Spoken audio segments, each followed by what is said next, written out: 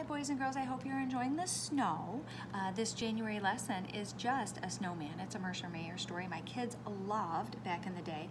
When I'm done with this story, you got a letter from Mrs. Beth and I, and in that letter was a page that looked just like this.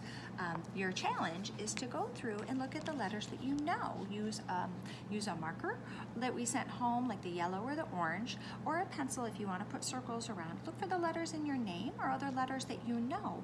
And when you've gone through all the letters that you know, you can write your name on your page if you want to, or you can take a picture and upload that into your Flipgrid for a response, so I can know which letters that you found in Just a Snowman. So let's read about our snowman because he looks like he's ready for warm weather.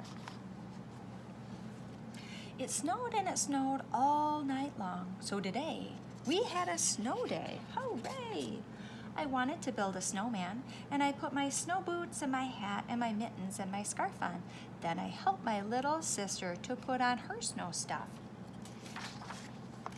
After that, Dad needed my help, so we shoveled and we shoveled lots of snow, and then we had to find the car.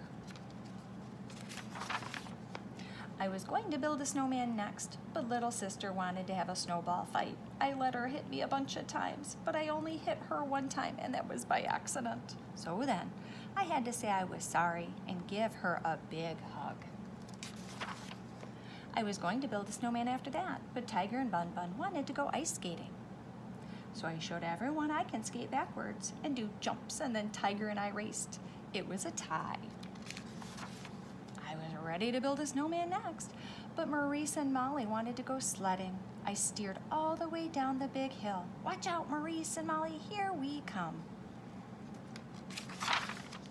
When little sister and I got home, I was going to build a snowman, but Gator wanted me to help him build a snow fort, and then Gabby wanted to make snow angels. Finally, it was time to build a snowman. First, we made a big snowball for the bottom, and next we put a smaller one on top, and even a smaller one on top of that. Little sister added prunes for his eyes and mouth, and a carrot for his nose. And I put Mom's scarf around his neck and Dad's hat on his head. I even let him wear my sunglasses. Our snowman sure looked great.